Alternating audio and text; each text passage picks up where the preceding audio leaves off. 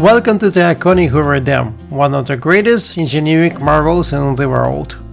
Join us as we explore the history, design, and breathtaking views of the monumental structure that has damped the muggly Colorado River for nearly a century.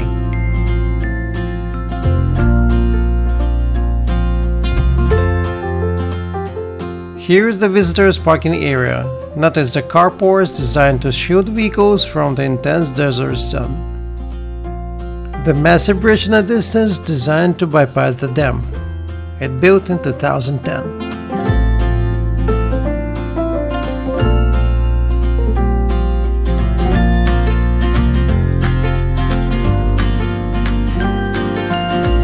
From this panoramic view, you can truly appreciate the scale of the Hoover Dam.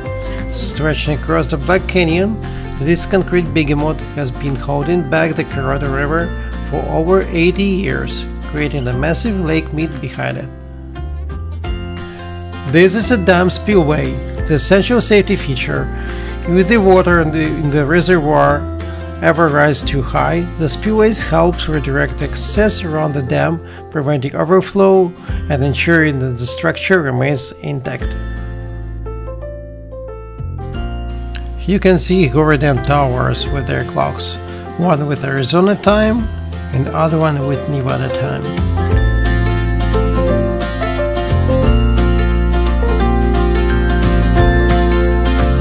Down below lies the powerhouse, where the massive turbines convert the power of Colorado River into electricity.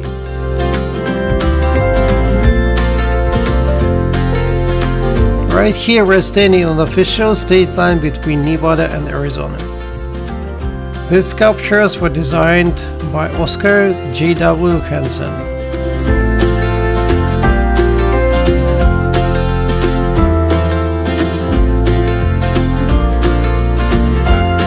And this is Nevada time clock on the other side of the dam.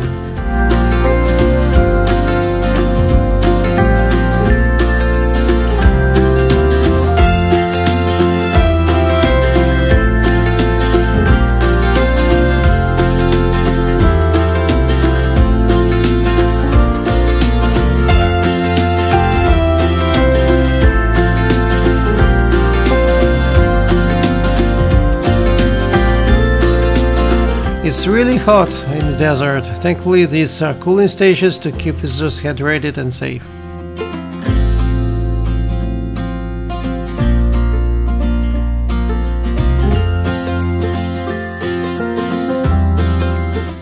We are moving down to the visitor center.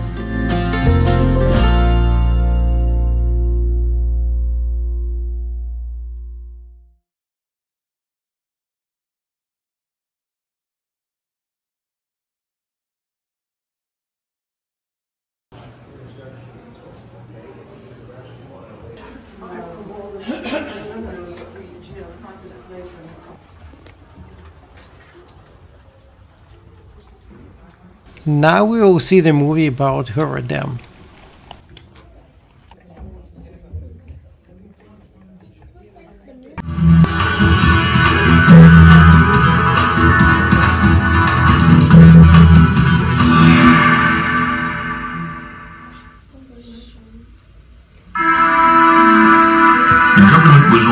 Seeking ways to tame the Colorado through the engineering skills of the Bureau of Reclamation. But with 7 states disputing how much of the river's water each could claim, construction of a dam, any dam, was only a dream. But in 1921, Secretary of Commerce Herbert Hoover joined representatives from the 7 states to seek out a solution to equal water rights.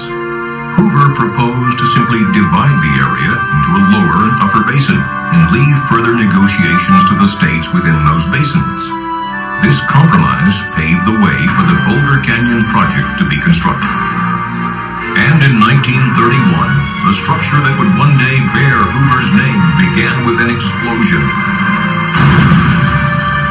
Not only of black powder and dynamite, but one of human tenacity and ingenuity. It was the largest single contract awarded to that time by the federal government. It took the combined resources of 6 companies, forged into a single contracting entity, to undertake the mammoth project. Before the first shovel of earth could be removed, the Colorado River had to be diverted from its timeless path. The key was to cut 2 tunnels through the canyon walls on each side of the river, each 56 feet in diameter and approximately 4,000 feet long. The 4 tunnels took 2 years to complete.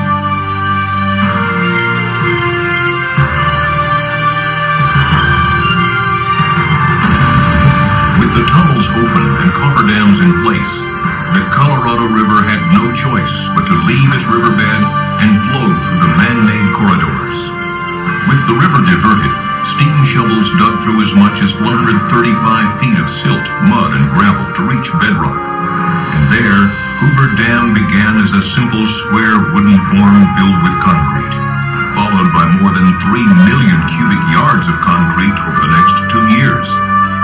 Add the adjoining structures, and enough concrete was placed to build a 4-foot wide sidewalk around the Earth's equator.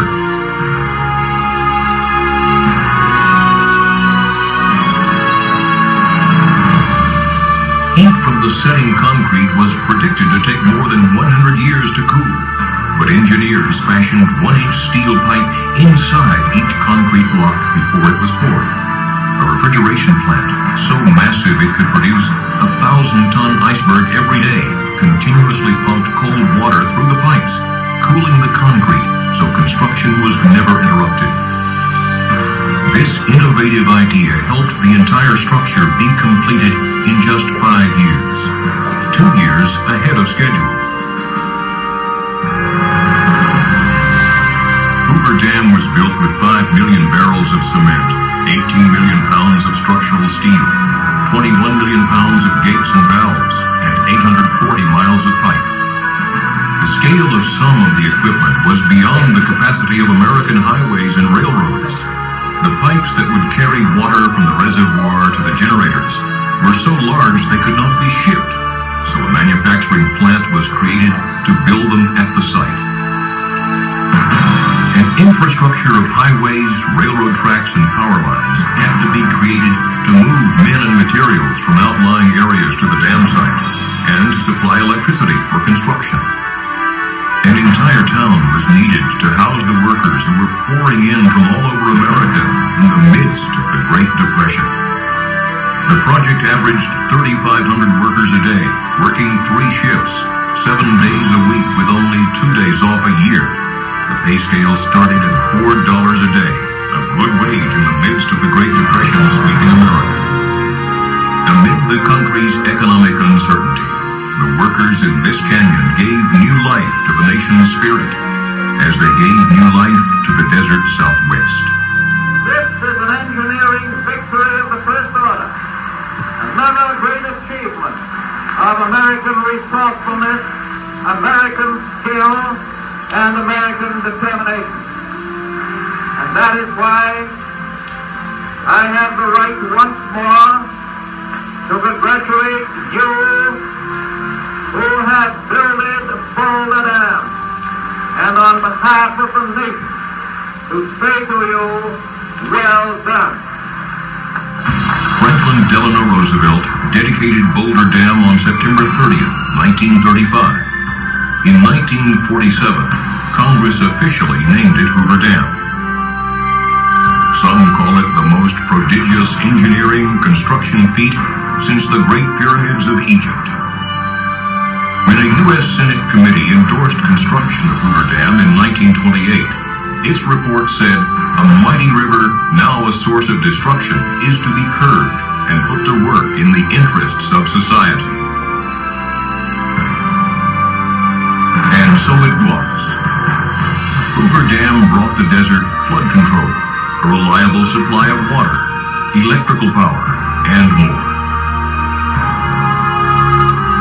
Behind a 726-foot-tall concrete face lies Lake Mead, America's largest man-made lake. Born out of the collected waters of the Colorado River, it could cover the entire state of Pennsylvania to the depth of 1 foot. But held behind Hoover Dam, it is a life-giving source for communities throughout the Southwest. On its way to meet downstream needs, thousands of gallons of water per second flow from Lake Mead through the dam's 17 giant turbines, producing clean, non-polluting hydroelectric power. Hoover Dam produces almost 4.5 billion kilowatt hours of electricity each year, enough to serve the needs of over 1 million people. The sale of this power has repaid the entire cost of constructing Hoover Dam and continues to fund the yearly operating and maintenance costs as well.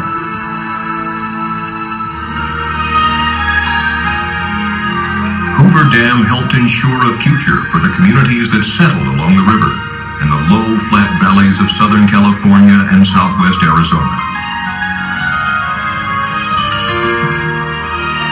In Las Vegas, Phoenix, Los Angeles, and other smaller cities, Colorado River water delivered from Lake Mead helps meet the needs of millions of people a year.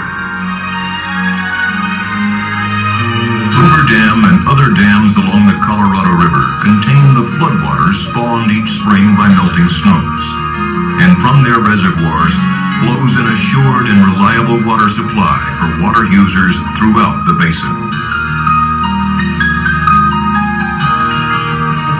Combined with the warm climate and rich soils of the lower Colorado River basin, water from Lake Mead has created some of the most productive farmland in the country. Farms in Arizona, Southern California, and Mexico, irrigated by these controlled flows, produce over $1 billion worth of vegetables and fruits throughout the year for dinner tables across the nation. The clear reservoirs and controlled river stretches resulting from construction of Hoover and other dams have created year-round recreational opportunities at the National Park Service's Lake Mead Recreation Area and other locations along the Colorado River. Hoover Dam first helped create and now helps sustain the high quality of life enjoyed by millions of people in the desert Southwest. At Hoover Dam and its other projects throughout the West, the Bureau of Reclamation is focused on efficient, effective, environmentally sensitive water resources management to help ensure our limited water supplies can meet the needs of all who depend on them. Wherever the system delivers water, life flourishes.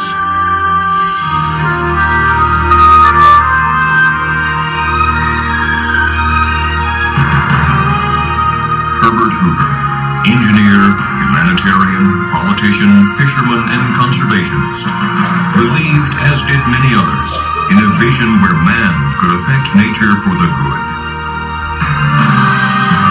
With every touch of its coarse, concrete skin, and each sparkle that dances behind its crown, Hoover Dam reminds us of the need to dream noble purposes and the strength of the human spirit to achieve great aspirations.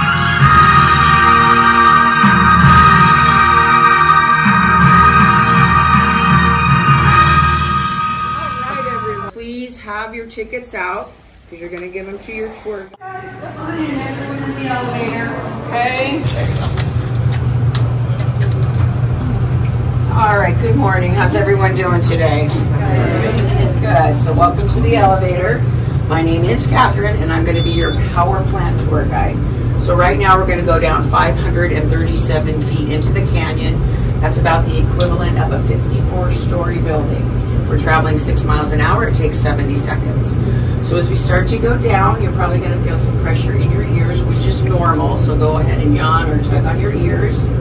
So when we get down there, the first stop, I'm going to take you inside of a diversion tunnel, explain a few things about the dam, how they built it, how it works. We're going to come back to the elevator, then I'm going to take you to the power plant.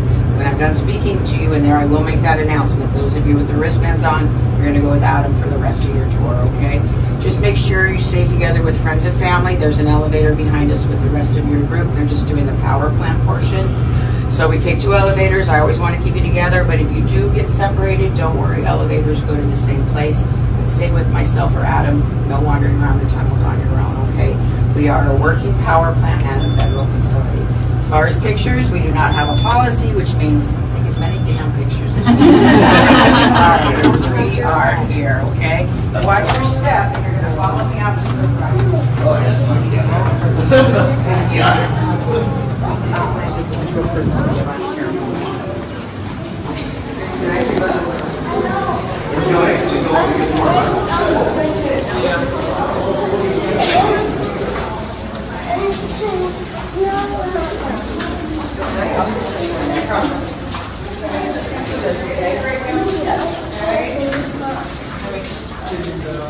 Break down those steps for me, all right? And I'll be coming in behind you.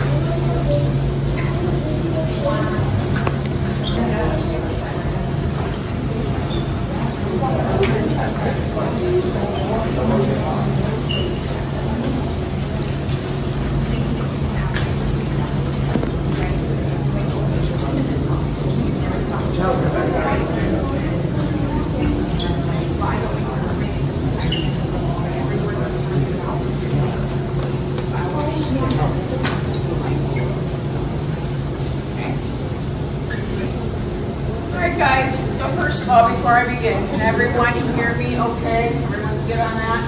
Okay.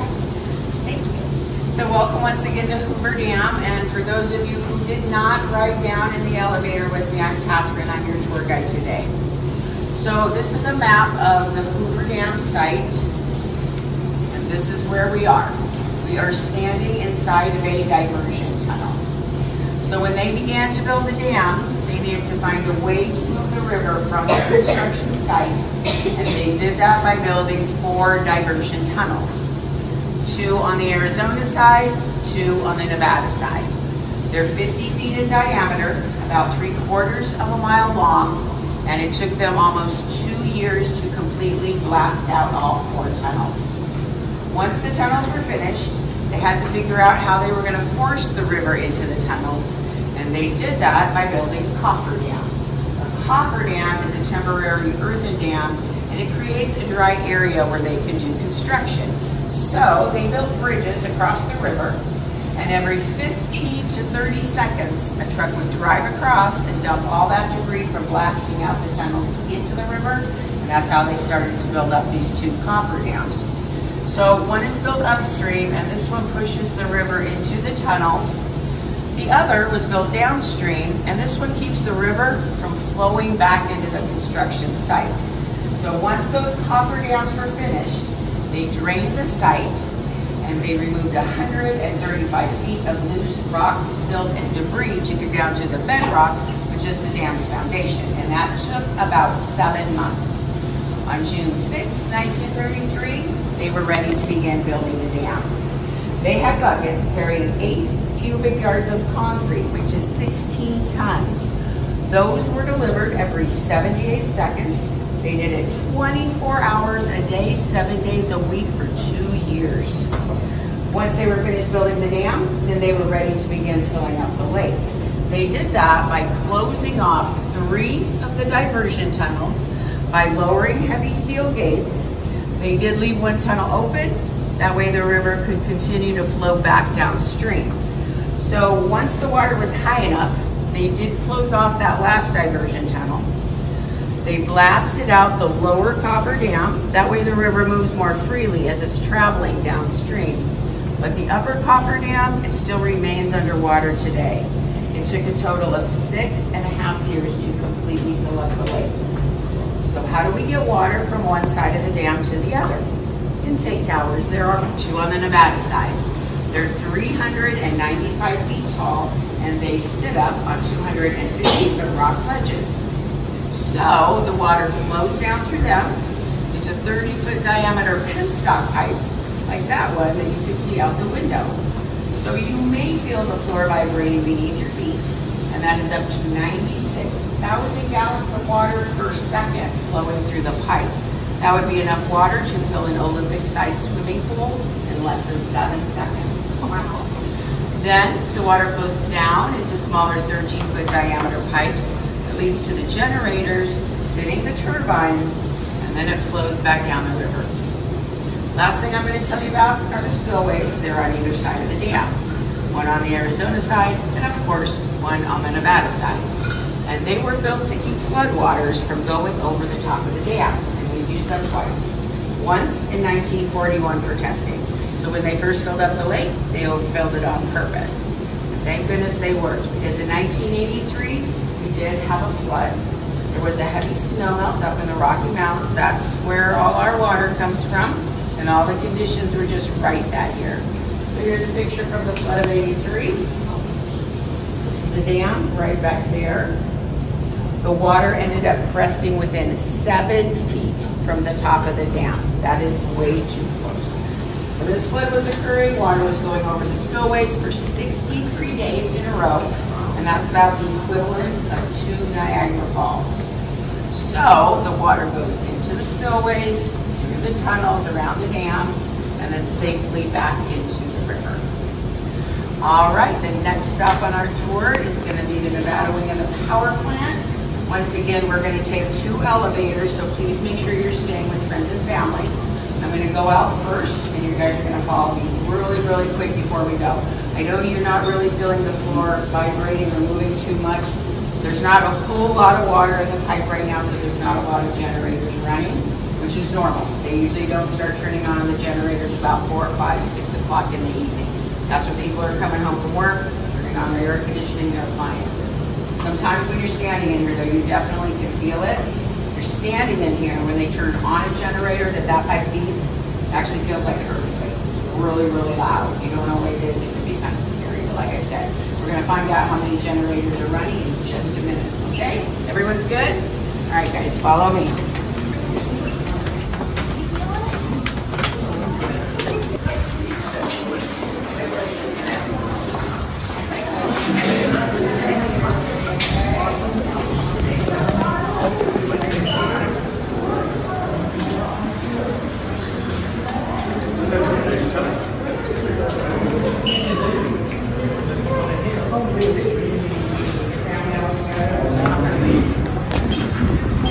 We are going to go up 32 feet. This is a very quick elevator ride.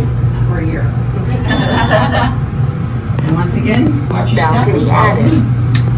Right this way.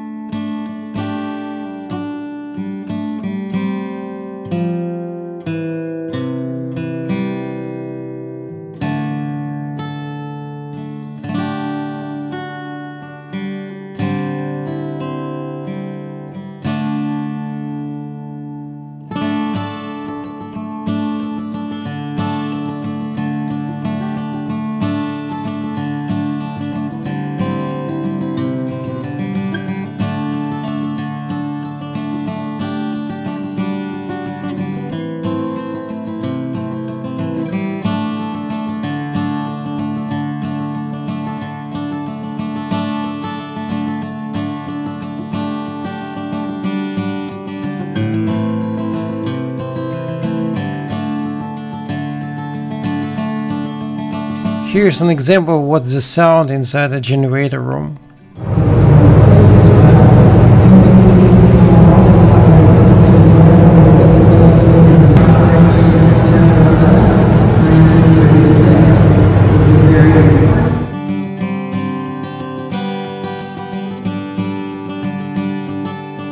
We're going to walk through the inspection tunnels inside the center of the Hoover Dam.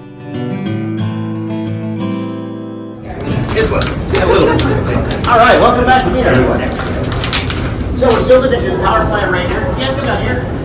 We're going to head on to the dam in a moment. Any questions along the way so far? Things you saw, things you see, want to know? Excellent. Okay. So we're going to head on down. We're going to kitchen the Nevada elevator up to level 4. To get up there, it's going to take 2 trips. That elevator on comfortably takes 20, so over 30 this wouldn't be any fun. Eric's going to help us get up there. So I grab half, he grabs half. It's about a 2-minute turnaround. Now when you get up there to go down the tunnel, just remember it's just under a 6-foot opening. It's round and smooth, so if you're taller, you're going to watch your head. Look for trip hazards as you're going down. The best way to get down the tunnel is pretend you're going down on your right. So when you turn around, come back past each other on the other right, you'll figure out what I mean when you get there. It's kind of a tight squeeze. So if you guys are ready, come on in. We're going to 6.6 million watts.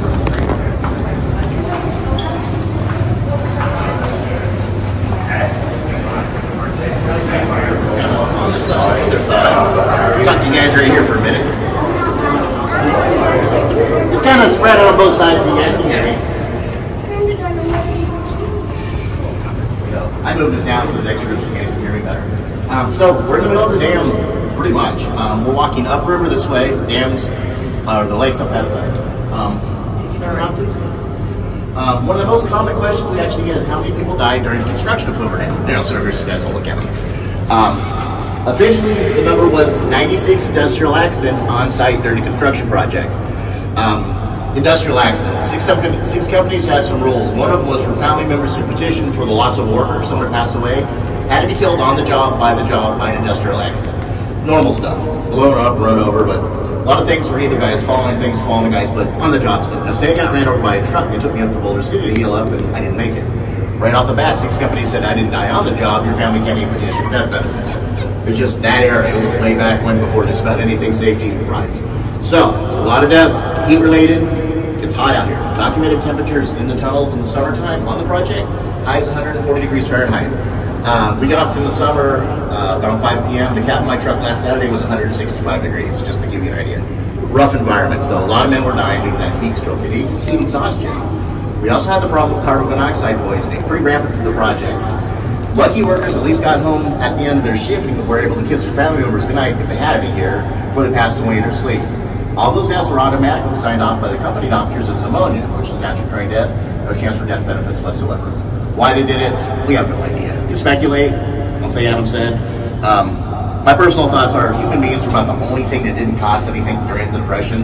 There was guys making $1 million up on Wall Street when they lost their jobs. They were hitchhiking to get out here to get in line with the rest of us just so they could feed their families. And personally, I think the project probably just took advantage of that at the time. Pay was great. If you could get here and if you can keep your job and survive it, you did really well. But it was a rough environment, and remember, this is way before safety regulations, so this is one of the things at the time.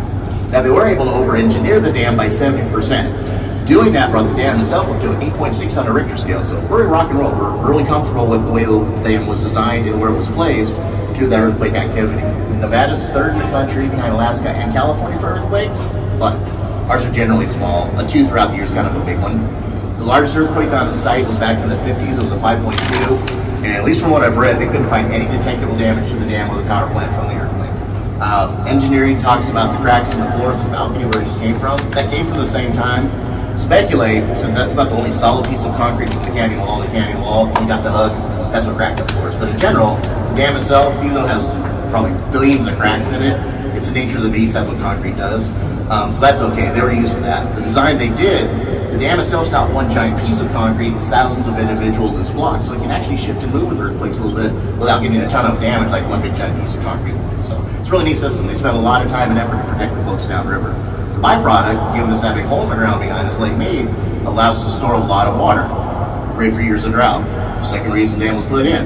Plenty of times there's hardly any water coming down the river for years and years, and on the flip side, too much snow, too much flooding going on. So putting the dam there allows us to do that.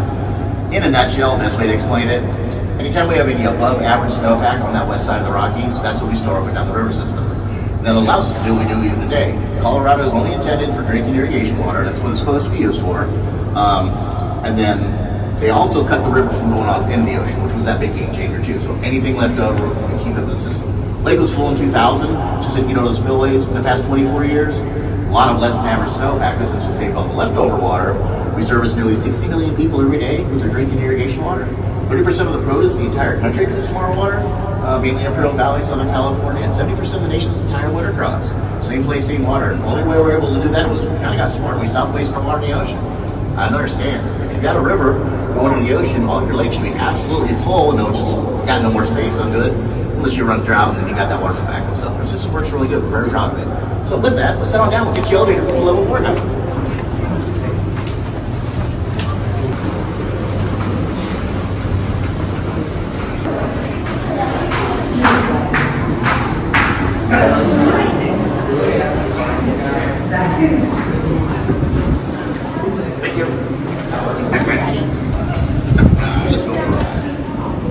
about halfway, about 250 feet. We're roughly 500 feet from the top.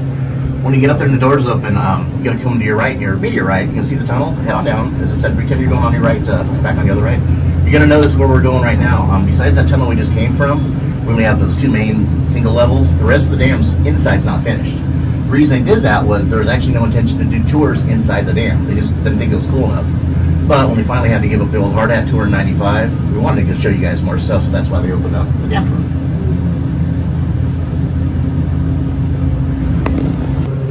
Muggy. That's gonna head to your right, and head on down. This is a spot definitely on your phones.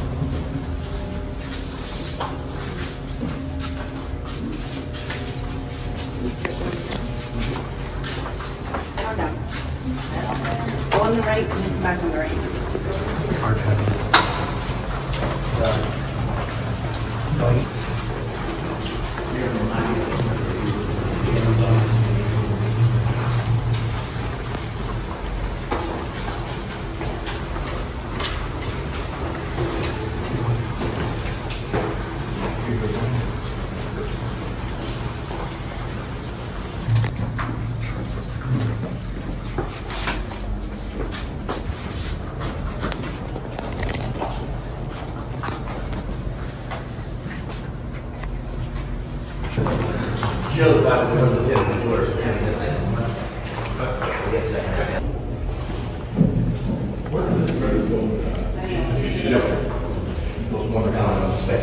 That was actually, I think they last forever, so you don't get the erosion and all that. I don't know why all their dams don't do that, but every dam's different. There you go. There's no companies try it. Oh yeah, we do. We're trying to stay out the back all any possible, and everyone will. Now what is this tunnel? They didn't pour all the concrete and jackhammer it out because it would ruin concrete. So all the concrete pouring was done after the excavation and blasting, if you would. So they built wooden forms. When the concrete's set, they had to get the materials out. That was one way to get it out. Then they also had to finish the dam. I mentioned the blocks because they were casting the blocks. If you look at the dam straight on, especially on the riverside, we call them the columns. So they're kind of glued on top of each other this way, but the columns themselves aren't attached whatsoever. So it wouldn't have held water. So they had to backfill. So at the very beginning, all the tunnel networks were termed routing galleries. Art topic. Routing was the topic at the time. They actually brought big giant pumps up and hoses, and they backfilled the dam so it would hold water.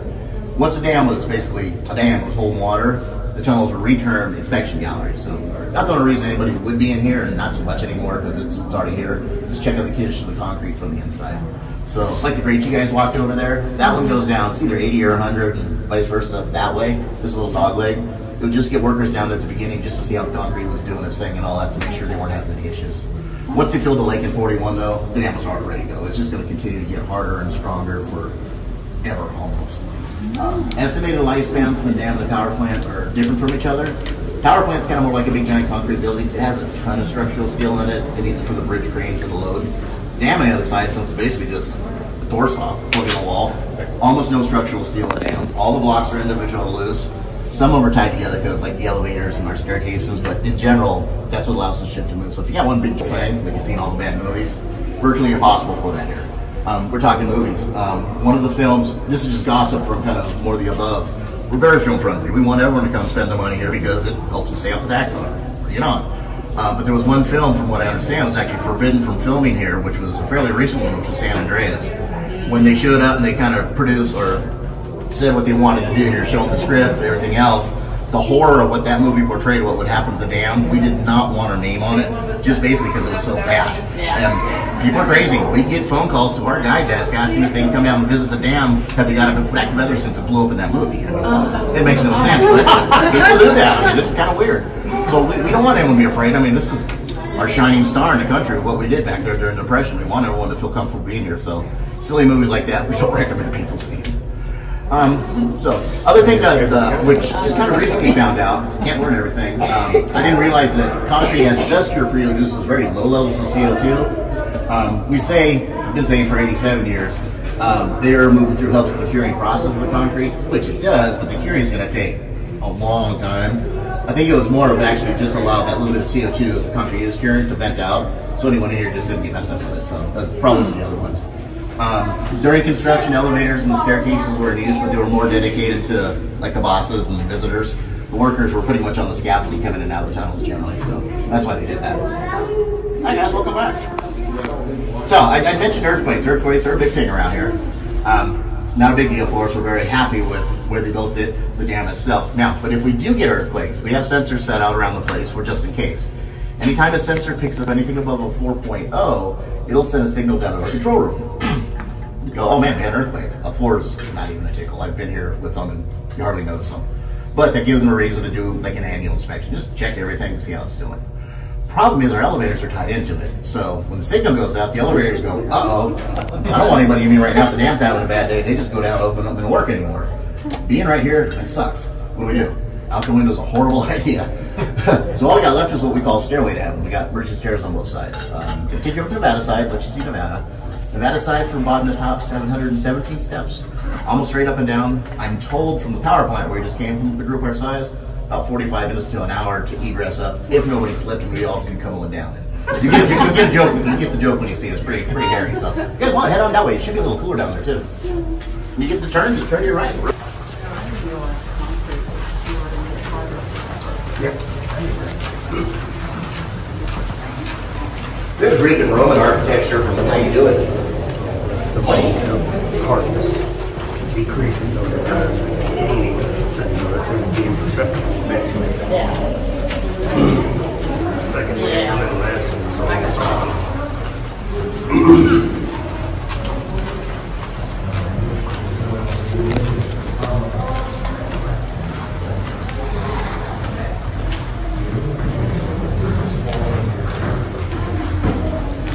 Kind of same thing. Head on down on your right.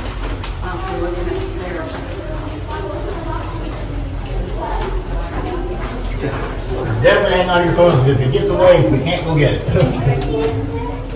That dog man, that way so folks can come back. There you go. Thank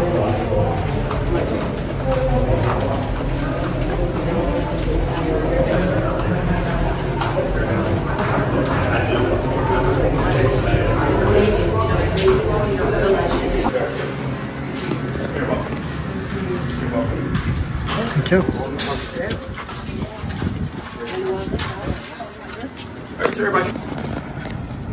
Next 3 minutes I will be showing landscapes around the Hoover Dam.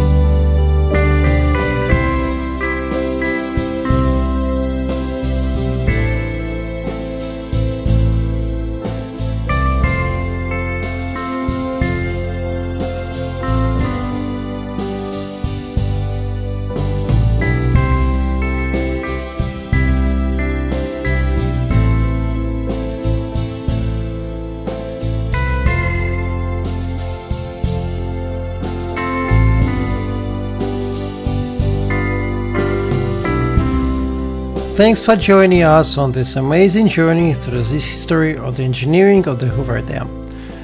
If you enjoyed this video, be sure to hit the like button, subscribe to the channel and turn on notifications so you will never miss a new video.